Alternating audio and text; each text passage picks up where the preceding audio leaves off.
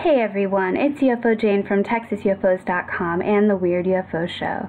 If you enjoyed this video, please head over to YouTube and comment, like, and subscribe for more weekly UFO videos.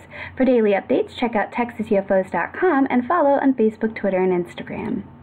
So I was browsing old newspaper clippings online, and I came across an old 1954 article where journalist Wally Trabeing of the Santa Cruz Sentinel-News recounts an interview with Truman Bethurum, a 55-year-old construction mechanic who encountered an alien race called the Clarion. Trabeing described Bethurum as a straightforward, plain-speaking man. It was 1952 in October when Bethurum had his first contact. Now 1952 is also the year of the famed Washington, D.C. UFO incident, and this is also not long after Roswell, so in fact many flying saucers were being reported at the time. Bethurum was working as a night mechanic in the Nevada desert, of all places, near Glendale Junction. After working one night, he went out to the desert on a search for fossilized seashells, part of his wife's collection. However, he couldn't find any and got tired and fell asleep in his car. And now this is where things get really strange. Shortly before 4 a.m., he was woken up by mumbling sounds that he heard outside of his vehicle. Bethurum stepped out of the car and witnessed 8 to 10 men about 4 feet 8 inches tall talking in an unknown language. And get this, dressed like Greyhound bus drivers. There was also a classic flying saucer hovering several feet above the ground nearby.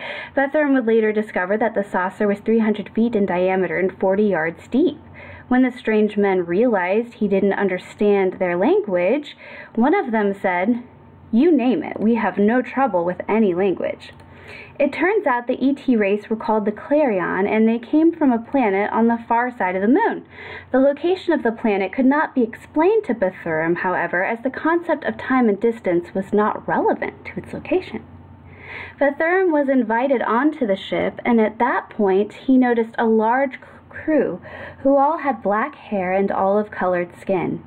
The captain was a woman who looked to be about 28, but said she was a grandmother, so quite beautiful and ageless. The Clarion race shared much with Bethurum, over 11 encounters in all, including that Mars, this is a quote, was a great manufacturing planet with beautiful states and plenty of atmosphere. They also shared that the Clarion spaceships had solved the problem of magnetical force. It's another quote.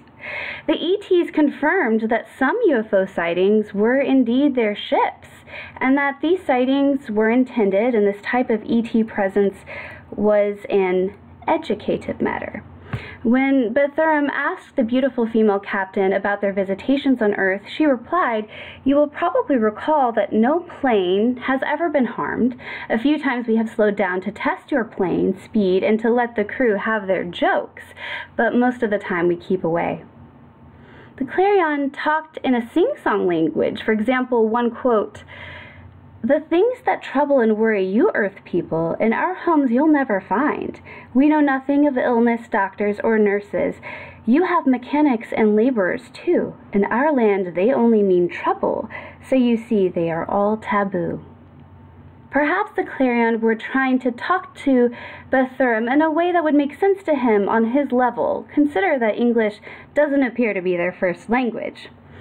The captain said as well that they were very religious and believed in a supreme entity, that they were peaceful and would only attack people, per se, if they were being especially obnoxious.